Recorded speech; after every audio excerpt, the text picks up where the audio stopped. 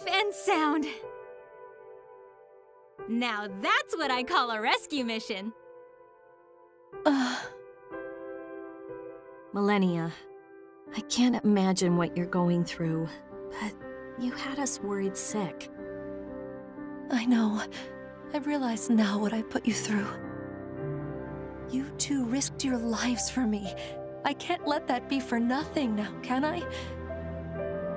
I've decided. I'm going to live, and I'm going to fight. I'll end this war, so no one else has to lose a loved one. That's what my husband would have wanted. Well, good. I'm glad you're starting to feel better. It'll hurt for a long time, but the pain will pass. Thanks, Brittany. And thank you, Rita. I thought I had nothing left to live for, but I have you.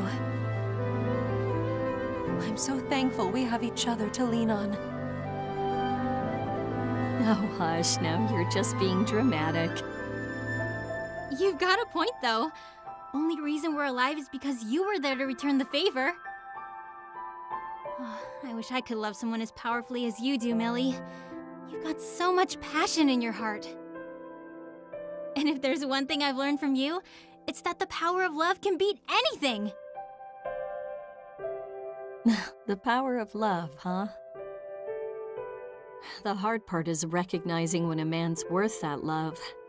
But I guess that's not impossible. Screw Mr. Wonderful. I'm gonna look for Mr. Right. And this time, I mean it. Think of it this way. Millie had the best husband, and Britt had the worst.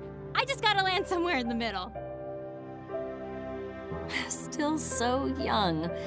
Oh, what I'd give for half that optimism. Don't give me that, you cougar. You'll catch a man too. We're on the prowl together now.